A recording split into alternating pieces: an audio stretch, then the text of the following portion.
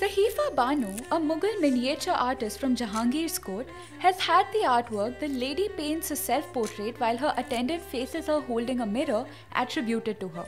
Found in the Khamsa-e-Nizami and full of intricate details, the artwork's subject is a woman who is painting herself as a helper holds a mirror in front of her face. What makes this work of art radical is that it is perhaps one of the few genuine depictions of women at that time.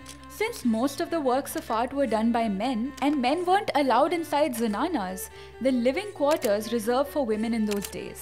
As one of the few women who could professionally pursue art at that time, Sahifa paved the way for countless women who would go on to paint women from a previously uncharted perspective, their own. This was the Swaddle, bringing you a video from our short series, The Gaze. Subscribe to the Swaddle for more.